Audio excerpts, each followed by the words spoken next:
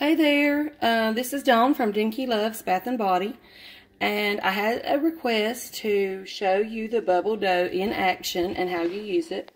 Here is, I've got gloves on right now just because I've been working, but this is about 40 grams of bubble dough, and we're going to turn on some water. And what you do is you just stick it under the water and gently, I use one hand normally, just move your thumb or fingers around, and the water will dissolve it, and you can see the bubbles growing in the bottom.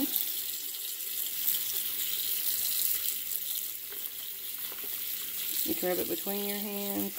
You can just squeeze it around. Just however you want to do it. And this water is pretty hot. The hotter the water, the quicker it'll melt it. I like my bath pretty hot. And so this is almost gone. It's really hot. Just get it all gone. And there you go. Look at the bubbles. Shake it around. And I'm going to go dump this in my bathtub to use later. See all the pretty bubbles? It's so much fun. But it's a short, sweet video. And I hope that this gives you an idea of how to use the bubble dough. You can use whatever amount you want. The more you use, of course, the more bubbles you will have.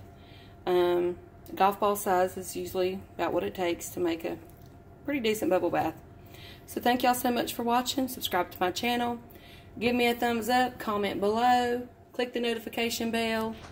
And I really appreciate you watching. Don't forget, today's the last day to save 10% in my Etsy shop. Just type dinkyloves.com in your browser. Thanks again. Have a great day. Bye for now.